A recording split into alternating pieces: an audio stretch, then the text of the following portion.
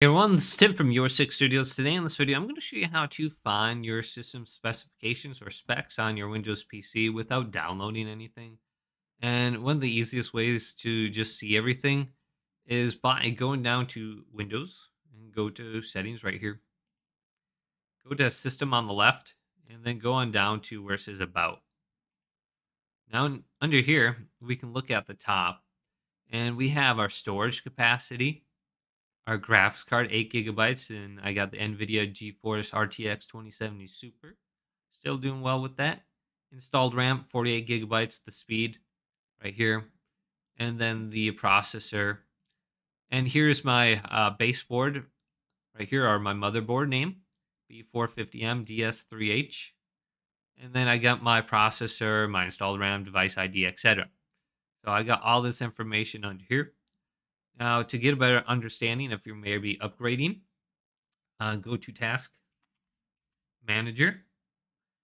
And it's very easy to see any kind of bottlenecks on your PC. So if you have anything maxing out at 100%, you probably have an issue with that. Now, with RAM or memory, you can close down a bunch of different software and don't start it up with your PC. If you go to startup apps, just disable as much as you can you don't use. But if something is maxing out 100%, you probably have some sort of bottleneck and it could be beneficial to upgrade. So let's go on down to performances now. And under here, we can see a lot of information about like our memory, our GPU, etc.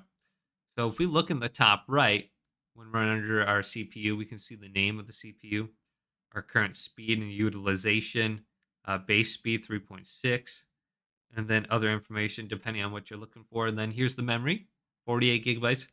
And then we have the speed, 2133 MTS.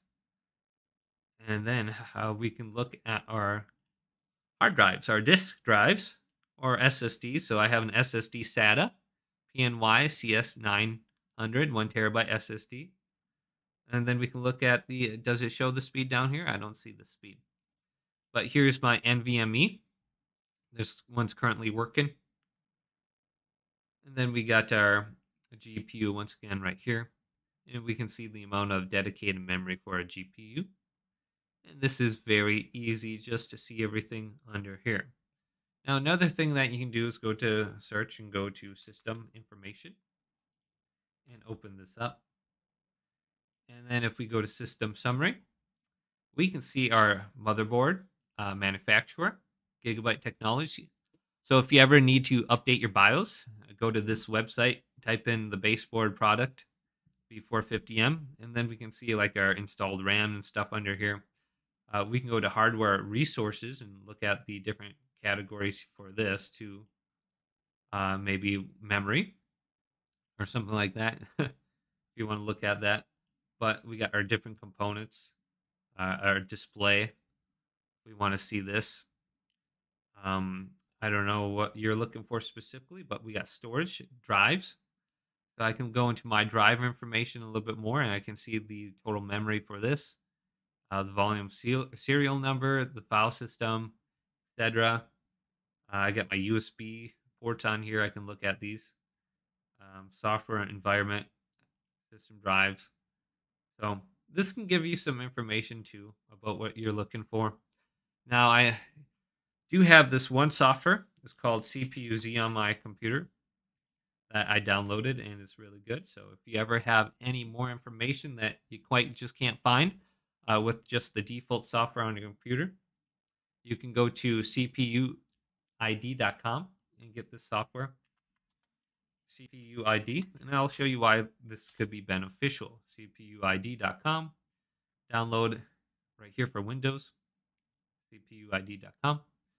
And the reason why you might want this is maybe you're upgrading something, and maybe you're upgrading the CPU and you want to know the socket type. So I can see the socket type for my CPU right here, socket AM41331. So you won't be able to really find that anywhere. Or you could just Google your name of the CPU. Then we have the motherboard name right here.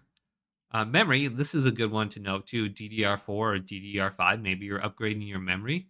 it's good to know which type you have. Otherwise, you could be getting the wrong type. And then we got the frequency, the speed right here. And then I think you have to double this to get the actual speed. Then we got the SPD. We can go by each memory slot too. You can see my Corsair one is different than my slot 2 for my RAM sticks. And then we got the graphics card under here. Here's the manufacturer, Zotan or Zotac or whatever. So, yeah. Hopefully this video did indeed help you guys out. If it did, leave a big thumbs up and subscribe my channel down below.